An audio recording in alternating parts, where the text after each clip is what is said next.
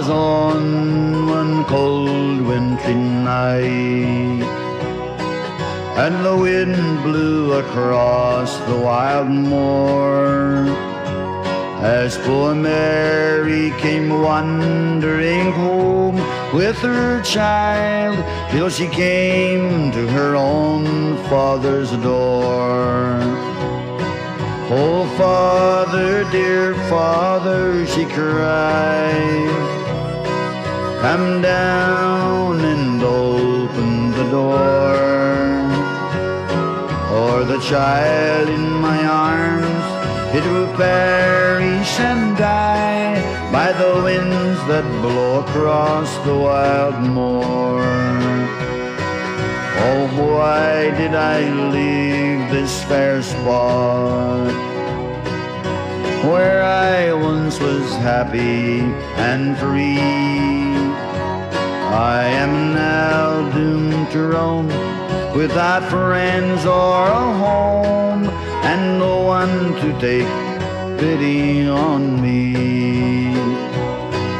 But her father was deep to her cries, not a sound of her voice did he hear, though the watchdog did howl, and the village bells tolled, and the wind blew across the wild moor.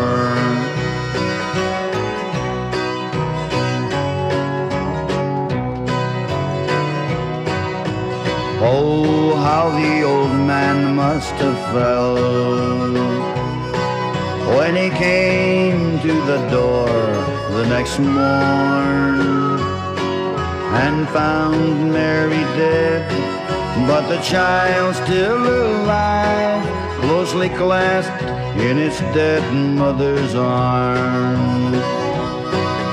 In anger she tore his gray hair, while the tears down his cheeks they did pour, when he saw how that night she had perished and died by the winds that blew across the wild moor.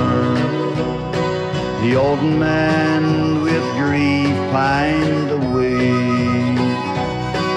and the child to its mother went soon, and no one, they say, has lived there till this day, and the cottage to ruin has gone.